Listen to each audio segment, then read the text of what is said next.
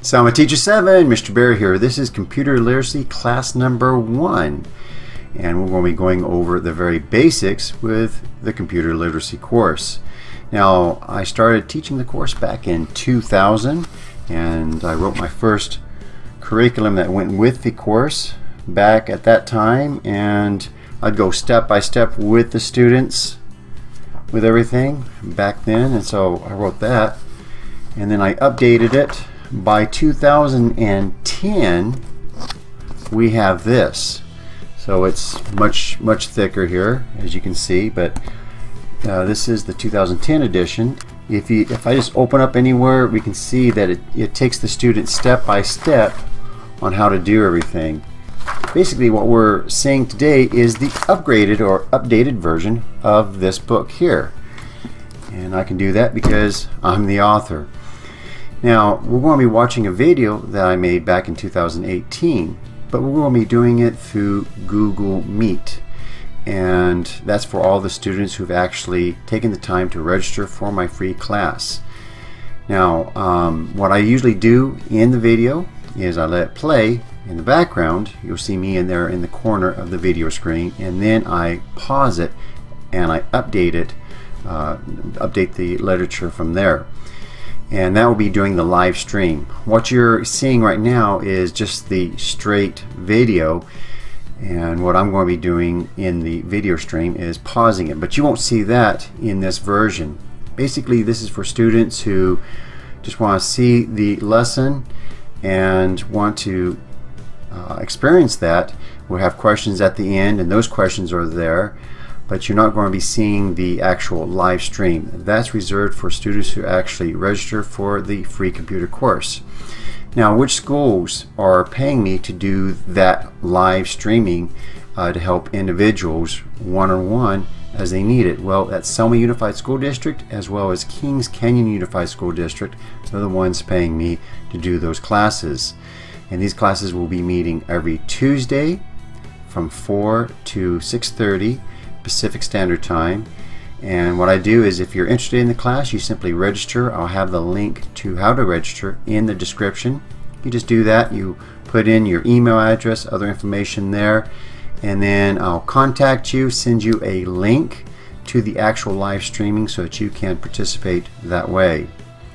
Now, going back to the course and the structure of the course, the very first basically 2.5 lessons are the very basics. We go over the placement of where you can find your keys on a Chromebook, because the key structure or the keyboard is a little bit different than you would find in a Macintosh or a Windows machine. So I point out those differences so that you don't feel lost if you are using a Macintosh computer, or if you're using a Windows machine, or even if you're using a Chromebook.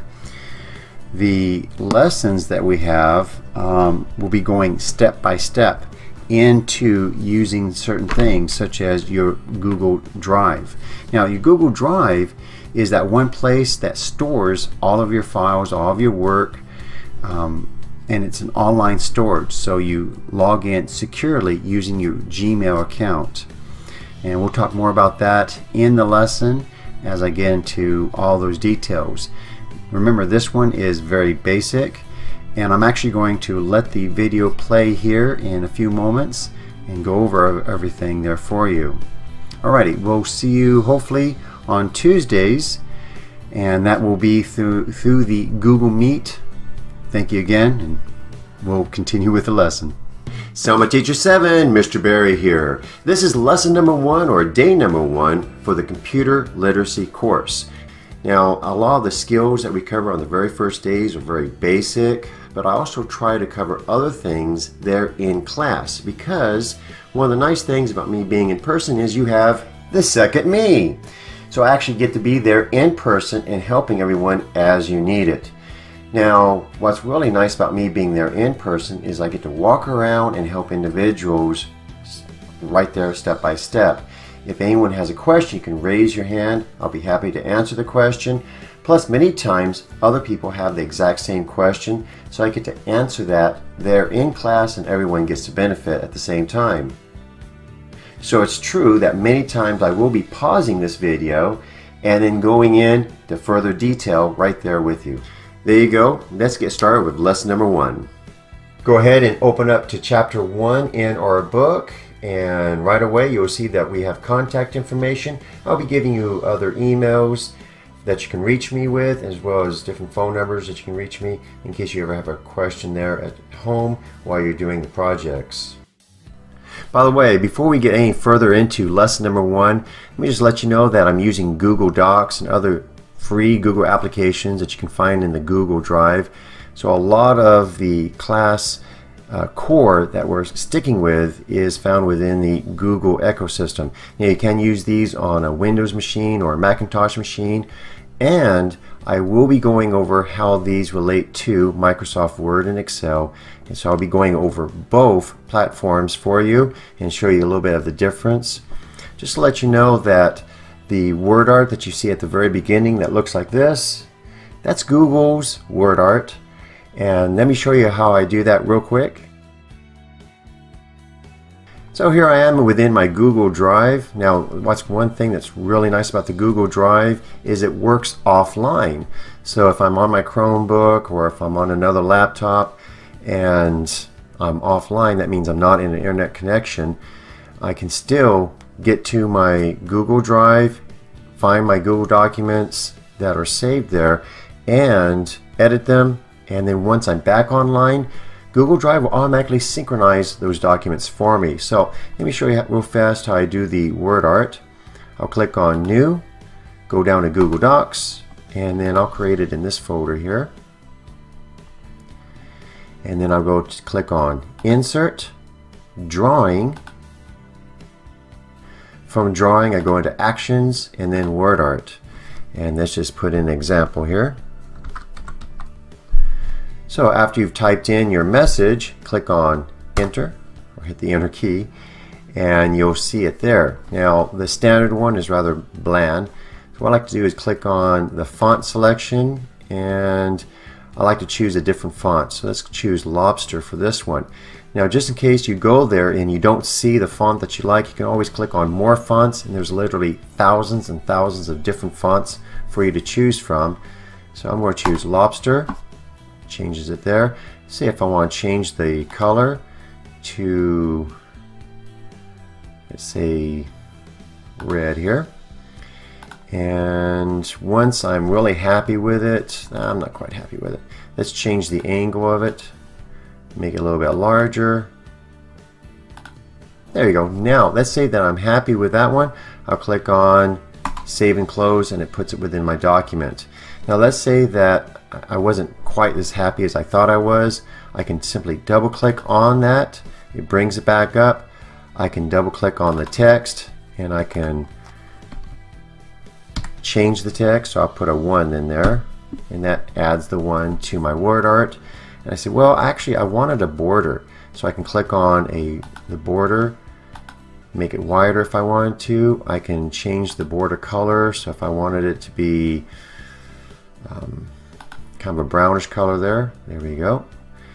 And I can even change other aspects about this. Once again I'm happy with everything, I can click on Save and Close, and there I go. Then what I do is I take that and I use it in a green screen setting for my video editing app, and that's how I insert the text. And Google Docs allows me to open and edit Microsoft Word documents. I can then save them again as Microsoft Word, or I could save it as a PDF or any other way that I want to. So it's a very versatile and handy tool. Now going back to the lesson, here we are. Welcome to the Computer Literacy course. I'm very happy to see you here in the 16-part course, which will develop and fine-tune your computer skills. In this course, we will do more than just learn the basics. We will be learning new skills and making our computers more useful in a wide variety of everyday applications, from using them as a means to make free phone calls, to cooking timers, and even giving us answers to everyday problems. We will be working with Chromebooks, Windows 10 PCs, smartphones, printers, and other hardware to gain practical working knowledge of these devices. Allow me to introduce myself. My name is Daniel Berry. I received a BA degree in teaching back in 1999. In 2000, I received my teaching credentials in both K through 12 and adult education. I have taught computer skills and mouse, that is Microsoft Office User Specialist at Sierra Valley College. I am currently working with both Selma and Kings Canyon Adult Schools. I also build PCs for the Reedley area. Hope that everyone learns and grows during the unfolding of this course. The skills that will be covered during the course are 1. PC terminology identification, Windows and Chrome terminology, Windows and Chrome navigation, program terminology, program navigation, email proficiency, internet navigation, search proficiency, and then also with word processing and spreadsheet competence. Other skills and proficiencies will be covered throughout the length of the course. For example, speeding up Windows and digital camera lessons are also included. These saucers are here to point out special notes, so whenever you see one, pay attention to what he is pointing out for you.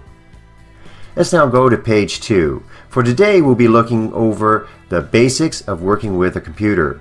We'll be looking at logging into your computer, the PC mouse, keyboards, opening applications, the desktop, using Windows buttons found in the upper right hand corner, using Google Chrome to browse the internet, closing your programs, shutting down the PC. So let's get started with logging in. Computer users need to log in to ensure that they only see and use their own data and apps. This increases the security of their electronic information, such as their photos, documents, and other work. If you have a Windows 7, 8, or 10 machine, you turn on the computer by pressing the power button. Then you log in to that computer using your username and password, and then you'll see your desktop. If you have a Chromebook, you'll be using the Chrome OS. So you turn on your computer by opening the laptop or pressing the power button. You will then be greeted with a login screen. Key in your login credentials, in this case your Gmail or your Google username and password. After you've done that, you'll see your desktop. Let's now go to page 3, the mouse. The mouse, as you see there, has the left button, the scroll wheel in the middle, and the right button. The right click will always bring down a special menu.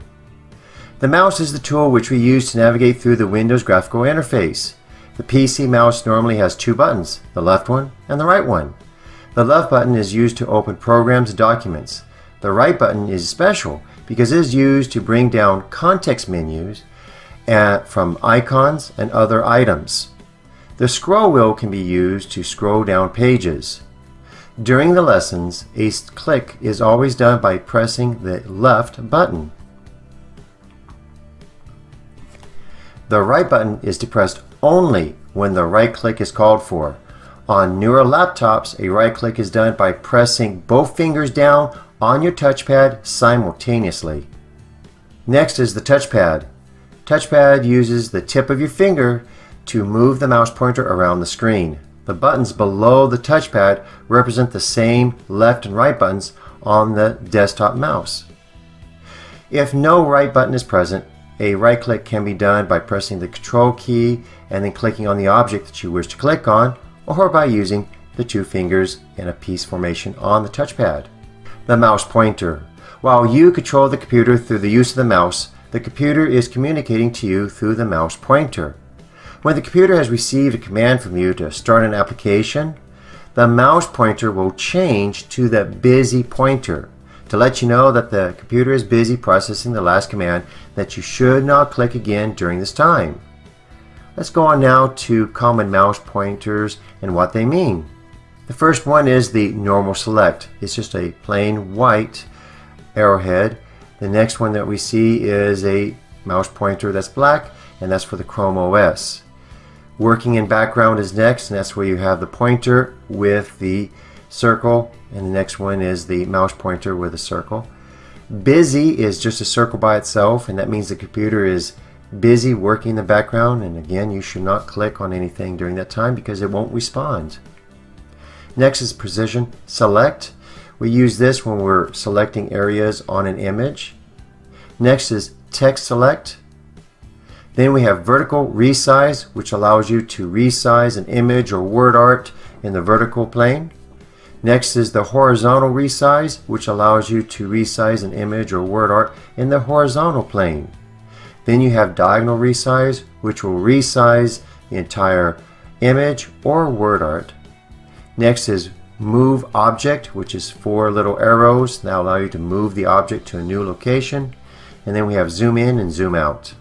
Being aware of the mouse pointer's appearance as you work with the computer will greatly help you in working more efficiently. Let's go on now to page 5. Special note, if the mouse pointer is too small, you can resize it and make it larger. If you have a Windows machine, click on the Start button and then key in the word pointer. Select Change the mouse pointer display from the options that are shown. And then select Pointers and choose the pointer scheme that you wish to use. In this case, large. If you have a Chrome OS, such as Chromebook, click on the Customize Control menu. That's the 3 small dots found in the upper right hand corner. And then select Settings from that menu. Key in Large Mouse into the search box and then select Show Large Mouse Cursor in the options that are shown. Let's go on now to keyboard. Next to the mouse, the keyboard is the most used input device on desktop computers. An input device is any hardware that allows the user, that's you, to enter data into the computer. So now you know what an input device is. Next is using the keyboard. Whether you are writing a letter, a report, or calculating numerical data, your keyboard is great for entering information efficiently. Your keyboard can also be used to control your computer. For example, with just a few simple keyboard commands, you could do the same task as many mouse clicks. The keys are organized by their function. Let's look at the basics of keyboard operation and go on to keyboard commands. So here you can see in this diagram the keys are organized by their function, the alphanumeric keys being in the middle, and then we have the navigation keys and then the numeric keypad over on the right hand side. At the top we have the function keys, and along the corners are the control keys. Please note that a USB keyboard or mouse can be plugged into any laptop or a Chromebook if the laptop's keyboard is too small. Let's go now to page 6. Special control keys. So these are the keys that are usually around the edges, such as the escape, the F keys, and also down towards the bottom you have the control keys. The first one we'll look at is the Alt key. This shows menu options when used by itself. When used with other keys, it can select those options. Control.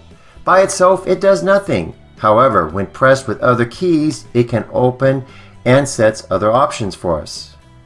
The Control Alt Delete. This opens the task manager that allows us to manage our jobs, such as our applications or other things that are working in the background.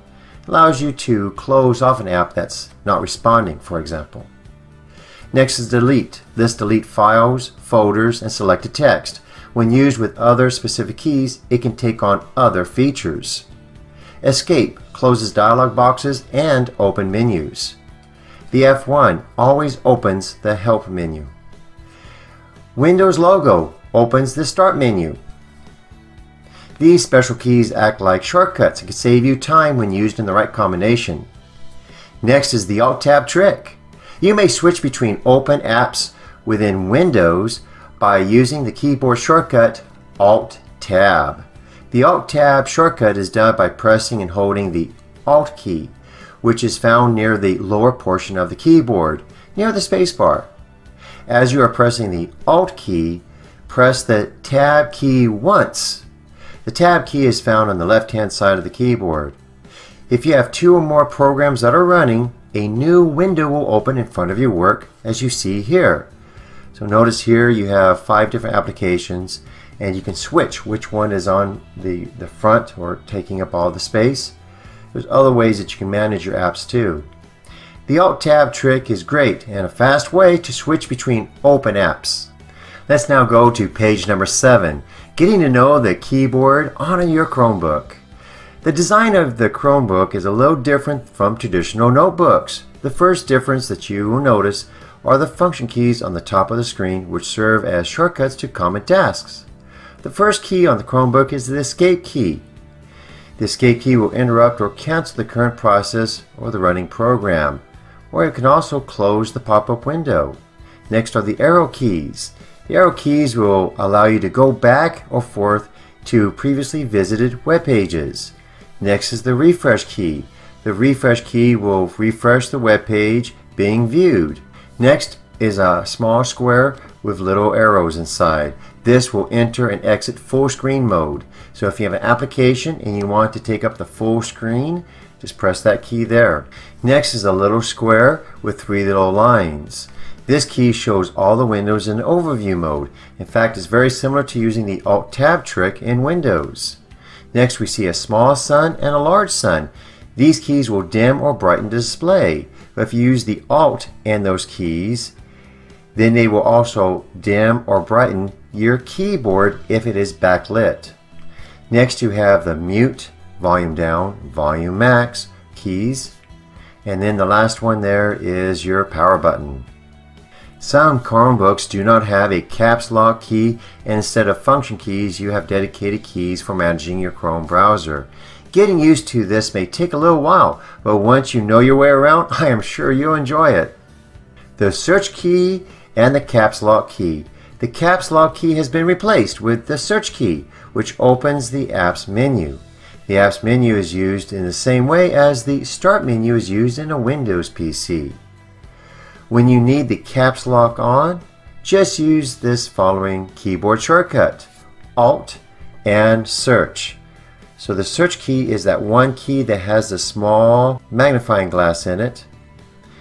Press those 2 keys and then your caps lock is on. When the caps lock is turned on, you will see an up arrow icon next to the time in the taskbar.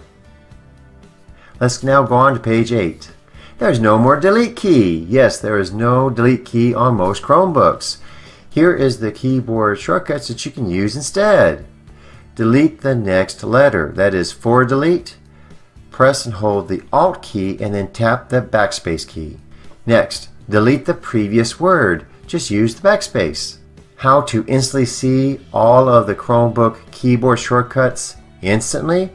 Well, it's easy. Just press Alt and Control and then the slash or the question mark on your keyboard, as you see I'm pointing there. And when you press those 3 keys, the shortcuts will come up on your screen. Now to see which shortcuts go with the Control, just press and hold the Control key on your keyboard and then those shortcuts come up. To see them associated with the Alt key, press the Alt key. In fact, you can press other keys on your keyboard during this mode and see any shortcuts that are related to them. To escape this window, just press the Escape key. If you don't like the Chromebook's keyboard, you can plug in a USB keyboard into your Chromebook. Now remember, this is if you prefer the traditional keyboard layout. Now let's go to page 9, Common Mouseless Shortcut Table. Now these shortcuts are nice to know, but you don't have to memorize them. Whenever I need you to do something like Control A to highlight everything, that instruction will actually be in the list of things to do, so you don't have to worry about memorizing all of these. But let's just go over them here. If you want to select all the items within a window, it's Control A. To open the Start menu, it's Control Escape. To open a new window, Control N. To send the document or a photo to the printer, it's Control P. To copy the selected text or image, Control C. To paste the selected text or image, Control V. To cut the selected text out, Control X. To delete the selected item, Control D. To undo the last action, that's Control Z. And you just don't know how important that is. A lot of new people come into class and they make mistakes. It's easy to make mistakes. If you ever make a mistake, don't panic. All you have to do is use the shortcut Control Z and it'll undo your last steps. So if you made 3 mistakes in a row, just go Control Z, Control Z, Control Z, and it'll undo each of those steps. Oops, maybe you undid too many of your actions. If that's the case, then all you have to do is redo the last action with the shortcut Control Y. Next, you can use the arrow keys to switch between open items, that's Control-Alt-Tab. You can change the size of the icons on your desktop by using Control and the mouse scroll wheel. So if your icons are too small on your desktop, you press and hold the Control key, and then you scroll up or scroll down on with your mouse, and boom, the icons will change size. Next, you can cycle through the active elements of a window, that's the Tab key. If you need to ever open Help, that's the F1 key. Rename the selected item, that's F2. Open the search window, that's F3. Display the address bar within the Windows Explorer, that's F4. Refresh the active window is F5. And then cycle through the screen elements within a window, that's F6. The next one that we have is a biggie. This is closes the active window. Doesn't sound very important, does it? But it is. Let's say you're working along and a pop-up window appears on your work or in front of your work. All you have to do is press and hold the Alt key and then tap the F4 key on your keyboard, and choom, that window goes away. Next, cycle through the items in order of which they were opened, that's Alt-Escape. You can switch between open items, that's Alt-Tab. Display properties on the selected item, that's Alt-Enter. And then you can also open the shortcut menu for the active window, that's Alt-Space. You can also select more than one item in a window or on the desktop, or select text within the document, that's Shift and F10. You can delete the selected item without moving it to the recycle bin, that's Shift Delete. You can prevent the CD from automatically playing, that's Shift while you're inserting the CD into the CD player, and you can cancel the current task by pressing the Escape key. These shortcuts work on Windows PCs, and most of these shortcuts also work within a Chromebook. By using the shortcut commands, you can open the Start menu and open any application without ever using your mouse. You can also find help by pressing the F1 key, no matter which app you're using. Let's now go to page 10, the desktop. Once the computer has started up or booted, we will see the desktop. The desktop holds all of our icons and may even display a background photo for us. Normally we press the power button once. That's usually found there on the desktop machine.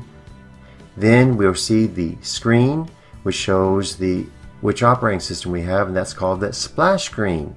After the splash screen appears, we see the desktop. The desktop is the main screen area that you see after you turn on your computer and log into Windows. It has been around since Windows 95 and has grown to include many new and helpful features in later versions of Windows. It behaves like an actual desk and holds your work. When you open programs or folders, they appear on the desktop. You can also put things on the desktop such as files and folders and arrange them however way that you want. So here we see a Windows 7 desktop with a recycle bin, icons, the Start menu, the taskbar that's running along the bottom, the notification area that holds the time. Next we have the Windows 10 desktop with icons, the app launcher or start menu, and then we have a special area here. You simply click in there and you type your question or anything that you want to look for, and Cortana will look for you. Cortana is the Windows search assistant.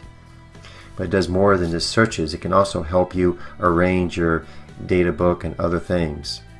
Next we have the applications down there that are pinned to the taskbar, and then the notification area is holding your time.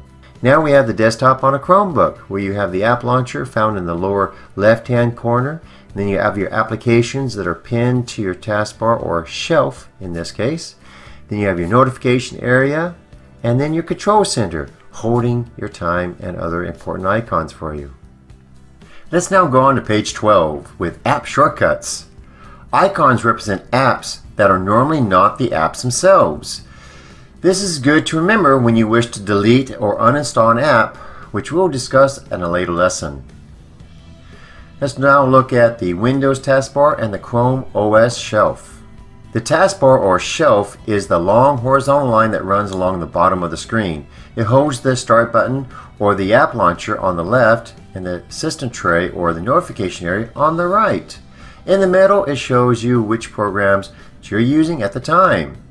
When a program is minimized, it moves to the taskbar. To open it again, just click it and it will be restored to its normal size.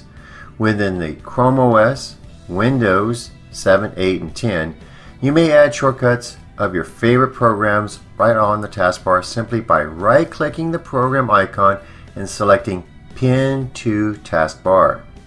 The system tray or notification area holds the icons for Wi-Fi connectivity, battery usage, date and time. It also acts as a shortcut to many of the computer settings.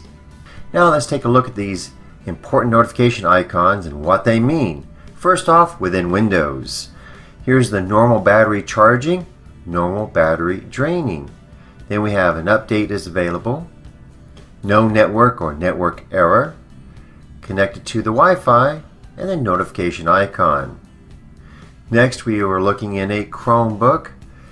If you see the very first one there is normal battery charging. So that's a battery with a little Z inside of it.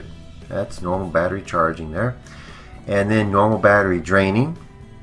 An update is available. And updates basically refer to like their security or driver updates for your operating system so it better runs on your machine. And these updates within Chrome only take seconds to do, so they're very, very quick. Next is no network or network error. Connected to Wi-Fi is the next one, and the last icon there is notification icon. Let's now go on to page 13. Within Windows 7 and 10 we have what's called the arrow peak. This shows the desktop. It's a special little icon that's next to the time. When you click it or float your mouse over it, it displays your desktop. Please note that you can change the time found within the notification area simply by right-clicking it and then selecting Adjust Time. Let's now go over the Start menu or App Launcher. This first one here is what we see on a Windows 10, and this one is what we see on a Chromebook. The Start menu or App Launcher is the main gateway to all the applications on your computer. It is called the Start menu or App Launcher because this is the first place where most users begin their task of opening their applications. The Start menu or App Launcher has a search box to find apps, documents, or even internet content. Just key in a word that is found within the document that you are looking for and it will bring it up. It will also show the local weather. So if you're looking for a document and the document has the word bananas in it, you actually click in there and just type in bananas and it looks through all of your documents, and if there's a document that has the word bananas in it, it actually brings it up. It's pretty amazing. And this works within the Chromebook as well as a Windows laptop. Let's now go on to page 14 using the Windows buttons found in the upper right hand corner. The first button looks like a minus symbol. It will minimize the applications to the bottom of the screen. The second is the Restore or Maximize button. It will cause the application to either take up less space, that is Restore, or take up the entire screen, which we call Maximize. The last button is the Close button. This button will turn off the application. You can also use the shortcut Alt plus F4 on your keyboard to turn off any application. These Windows buttons can be found on most of the applications that you might use, so use them to your advantage. With these buttons, it is possible to see more than one window at a time. Let's take a look. So I'm going to drop out of full screen mode here, and now I'm going to go in and I can use these keys. These are the keys I was talking about earlier. You can also use shortcuts. Now these shortcuts are also available on a Chromebook, and if I go the Windows key and arrow, then this application will take this side of the screen, and now I can choose what I want on the other side. So perhaps I can have this app taking up this space here. Now I can do is, if I didn't need this to have so much information on this side, I can use the Windows and up arrow key and then bring up another one of my applications that I'm using to actually record what I'm doing now. So there I have 3 of my applications up and running. I can actually do this one more time and have 4 applications running at one time here on one screen. If I had 2 displays, then I can have 8. Now there was really no limit on how many applications you can have running at one time in front of you, as long as your computer doesn't crash, and as long as you don't get confused by having all this work in front of you. It's a great way to use your desktop to the fullest. So you could have a movie or something else playing here while you're doing your email or doing Facebook or whatever you do on your computer. Now if I wanted these to be minimized, I click on the minimize icon. If I wanted this to be maximized on this one, I click on maximize, and it takes up the full screen again. Okay, now in the next segment of the lesson, we're going to be using the Chrome web browser. So what we want to do is start the browser by clicking on this icon that I'm circling for us, and we should have the browser up and running in case you don't have it already. Now if you do not have the Chrome browser on your computer, you can download it for free. Where? Well, from www.google.com,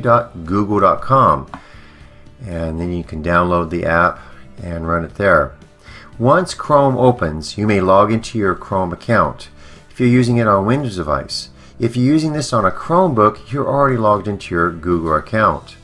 Now logging into your Google account allows you to see your bookmarks or your favorites, as well as any of your data such as email, documents, photos, videos, or music that you've saved. So all that is available to you as long as you log in with your username and password. And remember, it's secure so no one else can see it. Now in this next video segment, I'm going to be going over how to find my YouTube channel. And those who are watching this video are probably scratching their head thinking, what in the world is this about? Well, it's for my classroom. And many of my students in my classroom have never used YouTube, never even found these lessons. And so I'm going to show them step by step on how to find my channel and how to subscribe. So bear with us for a moment. Okay, so how do we find YouTube? An easy way is to go over here to a new tab. Now once you've clicked on new tab, you usually always start at google.com. If your computer does not automatically go to google.com, very easy to find it. Just type in Google and then hit Control Enter and it'll take you right there. Now from there you'll notice that you have your apps right here, and click on your Google apps, and we're going to be talking about all these apps in later lessons, but today let me just show you YouTube, and YouTube starts. Now to find my channel, just go to the search box and type in my name, Selma Teacher 7, hit the enter key, and there I am. Go ahead and just click on the very first one there, and it will come up like you see here.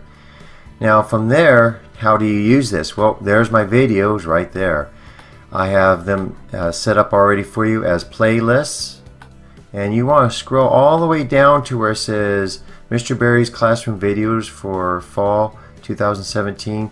This is one of the newest groupings right here, and the very first one's for the nighttime class. There's 34 videos about upgrading your computer systems and doing everything else there. The middle one here is the computer literacy. That's the one that you're in right now.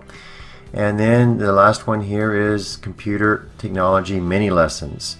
Just simply click on play all, and then you can stop a video and then scroll down and play a different one if you wanted to. Now if you go up to the top, you'll notice that you have the word videos. If you go ahead and click on videos, you'll then load all of my videos, starting with the most recent ones at the very top here. So you see the class syllabus is right there, and then the older videos along further down as we go. So here, this one was 5 months ago, and this is 4 months ago, 3 months ago. So you see the pattern. And on any of these you can see the title. If you want to look for a specific title, all you have to do is go in and click on the search box right here, and you can actually look for a specific title if that's what you wanted to. If you click on playlists, you can then see all the different playlists that I have here. So hopefully you can find my channel. Click on the big red button that says subscribe. Click on the little bell next to it for notifications. That way you'll be notified whenever I upload a new video. let's go back to the lesson. So in this segment of the lesson, we've gone over how to find my videos on YouTube. Again, this is for the classroom, not for the ones already watching me on YouTube. And now the next part is another basic one. It's good for people who've never really used the browser. We want to start the Chrome browser if you haven't done so already, and then go in and you want to go to google.com. So I'll do that here. And again, if you're not at google.com, you just click in the address box, type in Google, go Control Enter, and there it comes up. Now remember, I'm not pressing the Enter key, I'm pressing Control Enter. So I'm holding down the Control with my thumb and I'm tapping the Enter key so it doesn't do a search for Google. No, I'm going straight to the location. Now once you're there, what we're going to do is in the search box right here, we're going to look for cheapest books. So I'm going to click here and look for cheapest books. There we go. And now on cheapest books, I can click on some of these so I can find cheapest textbooks, and if I go down the list a little bit, we can find other ones here at Book Finder. Alright, so this is just an easy way to find books. I can find them by author, title, ISBN number, and if I was looking for books, that is one way to find. So now you can use the computer to find information. If I want to do other things such as let's find weather. It's 88 degrees and partly cloudy in Reedley. So there you go. It'll read you off the weather and give you even weather forecasting. So it's really easy to find the weather, do other things like that.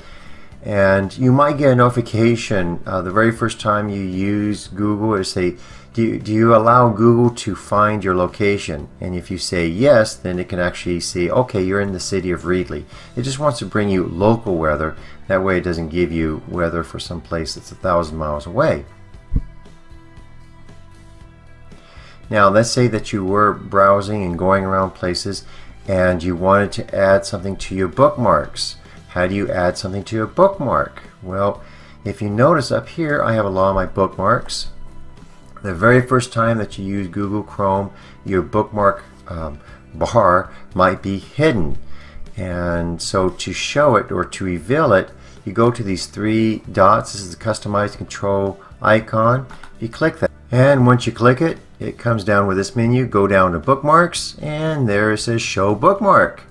And it's checked off for mine. That's why you can see it. Now if you don't have it checked, just go ahead and click it and it will reveal your bookmarks for you up here.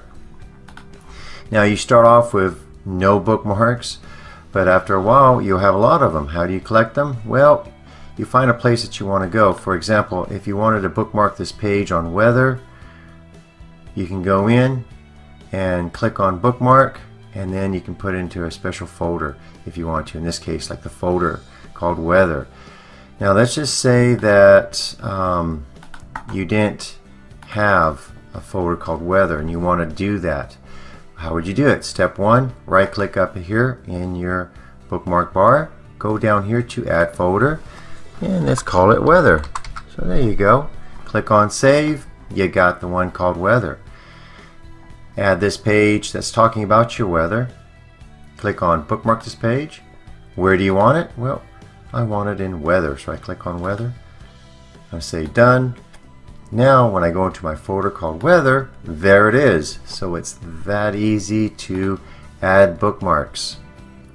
Another thing that you can do with bookmarks is you can move things around too. So if I wanted this weather to be over here next to EVs, I can do that. In fact, if I wanted something in here in EVs, I can actually drag one of those and then put it in my weather, just like that. See? Just drag and drop it. And that's done by pressing and holding the left mouse button and then moving my mouse pointer to where I want it to be. So I'll just put it back there. Now if I want to delete any of these again, it's just a right click and then say delete, and then it'll take out that folder for me. Okay, we've about finished up page 15 now, where we've talked about the Chrome browser. We've learned how to do a search for things, such as we found weather. We've discovered how to add a bookmark, how to add a folder to your bookmarks, and how to manage your bookmarks by dragging them around. So it's really easy to do. Let's go on now to page 16, and we'll look at see how to close an app. To close any application, simply click on the X found in the upper right hand corner of the window. Programs may be also closed by pressing the Alt and F4 keys. This is called the Alt F4 shortcut. Shutting down the PC. When wishing to turn off a PC in Windows, you can follow these steps. Click on the Start button and select Shut Down. If the PC has been set to turn off with the power button, you may also turn off the PC by simply pressing the power button once. You may also shut down a PC by using the shortcut Alt F4. Of course, you have to go through all the other applications first. Get to the desktop, then press Alt F4 and it will turn off your Windows PC as well. Here is a pro tip. To set the power button to turn off your PC in Windows 7 or 10, you can click on the Start button or the Start screen and then key in the words "Change what the power buttons do." Click on that option and follow the on-screen instructions to allow the power button to be used as a turn-off button. Next, to power off your Chromebook, you can press the power button once. On some Chromebooks, you may need to press and hold the power button for up to 5 seconds to shut down the device. You may also just simply close the clamshell to turn off the school's Chromebooks or your own personal Chromebook. You don't need to use the power button. You simply close it off as you see me doing there. Our next topic is Android. Android is an operating system that runs on many tablets, smartphones, and even a few laptops and desktop computers. And so here you can see the desktop on an Android device. You have your apps icons, your app launchers down here, the back for previously viewed, and then multiple apps window, and then your home screen, which usually looks like this. Up at the top you have your notification area, and we do have special days where we're actually talking about smartphones and Android in particular. Let's now go to page 17, and we're going over the review questions for lesson number 1. So what I'd like you to do is take out a clean sheet of paper, write your name along the top line. After answering these questions, turn them in to Mr. Barry. Please write out your answers on a separate sheet of paper if you're using the book, by the way. Number 1, what does the function key F1 do within Windows?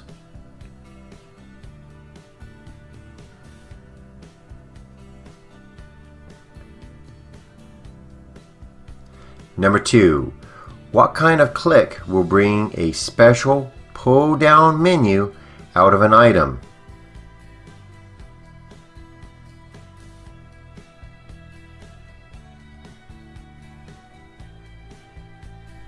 Number 3, what is the name of this mouse pointer?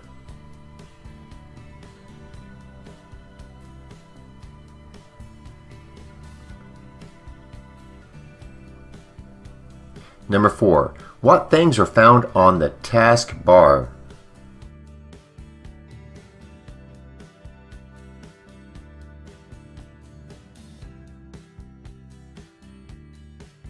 Number 5, how do you change the time found in the notification area?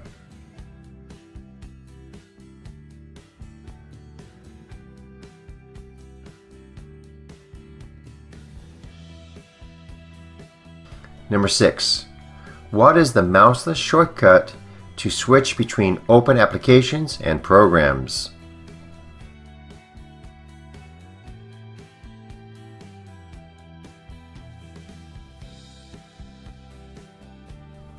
Number 7, what is the shortcut used to close an app?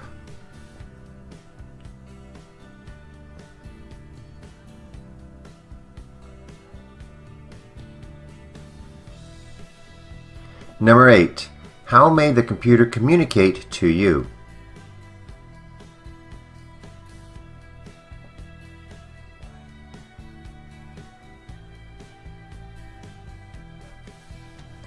Number 9. What does the Alt F4 shortcut do?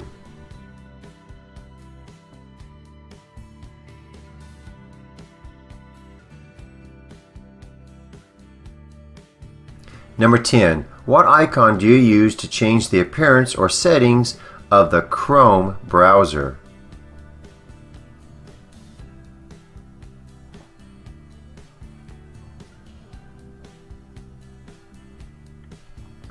Number 11. What does this mouse pointer mean?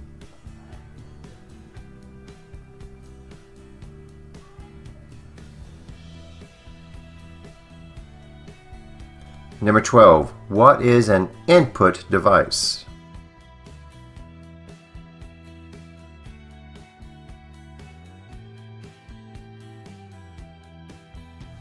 Number 13. What do you click on to add a bookmark to the Chrome browser?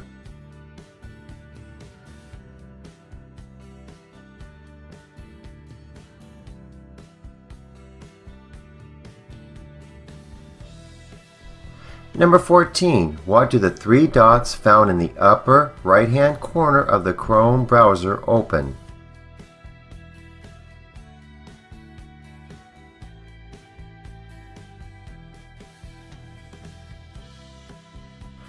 Question number 15. What does the Alt-Tab shortcut do?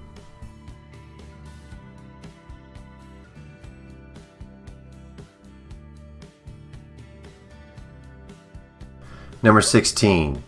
How are the keys on the keyboard organized?